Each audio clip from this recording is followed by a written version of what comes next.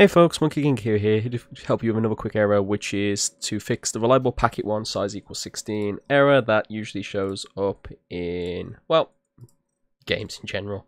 It is a server issue that usually comes with online gaming, so as you can see here, I'm trying to find my best to find a game in public right now, but the servers are completely down. But if I just go into a game right now in America, you can see it works perfectly fine, but that's because I'm in the American servers.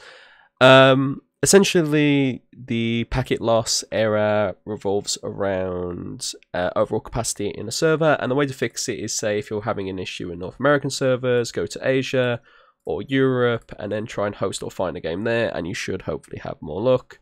This is similar to the disconnected from the server error, which a lot of people have. So as you can see here, reliable packet loss in Europe, because Europe's full.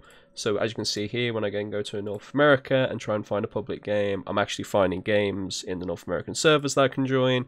But of course, this isn't good for everyone. So as you can see, I'm now in the game pretty much easy as can be.